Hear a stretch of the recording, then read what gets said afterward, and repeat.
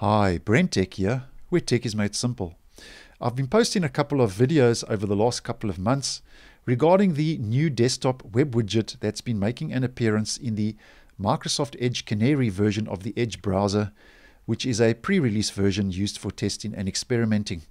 Now, just a couple of days ago, I posted an update video where the web widget had been renamed and is now called the Edge bar. And basically what the Edge bar does is it lets you search and browse the web, see news headlines, check the weather and more without opening a full browser window.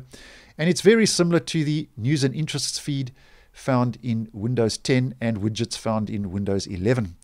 Now today I noticed that the feature had started rolling out to the stable version of Microsoft Edge, and it looks like it's on a controlled server-side update and rollout. So it doesn't mean that the moment that everybody is going to see it, depending on what region of the world you find yourself, but it looks like it's a server-side controlled rollout at the moment.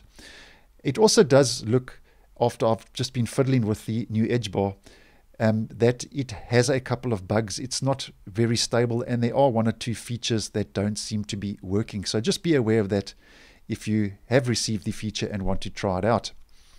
Now, to get to the Edge bar, we just head up to the top right to the menu, settings.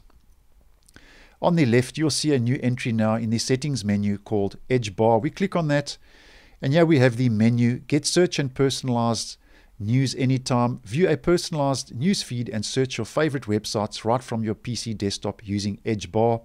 You can click on learn more about Edge bar if you'd like to go find out some more information.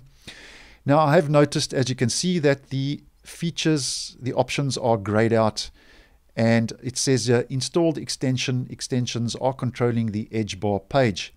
So this is the first bug which doesn't seem to be working properly, and the only way I can get this to work is to actually go over to my extensions page and disable all of my extensions in my Edge browser. It's not just one of them that's preventing the feature from working. I have to disable all of my extensions, which isn't optimum and obviously is a bug that will need to be addressed by Microsoft in the future. And now if I go back, you will see I can open Edge bar, and you have an option automatically open Edge bar when the computer starts. You can toggle that on.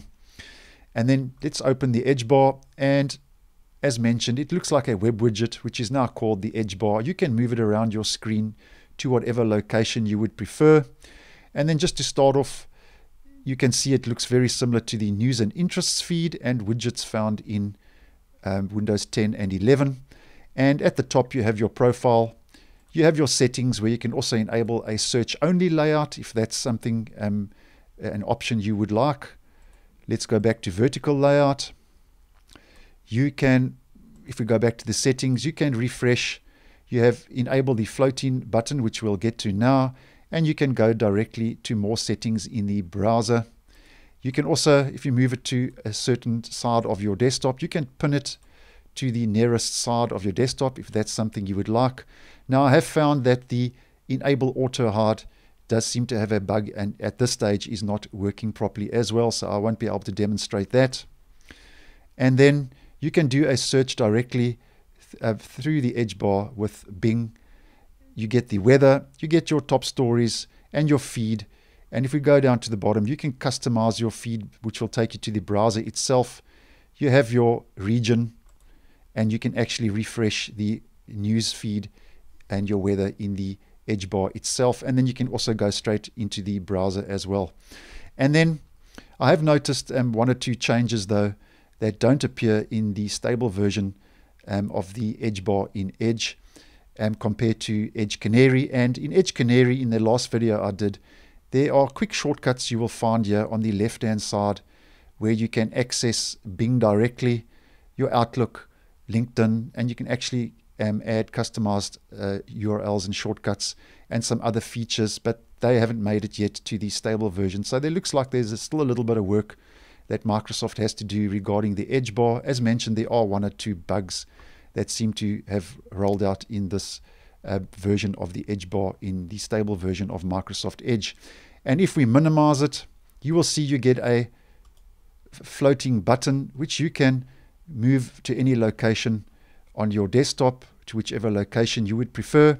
And you also get now which wasn't there with Edge Canary. You get a little taskbar system tray icon as well.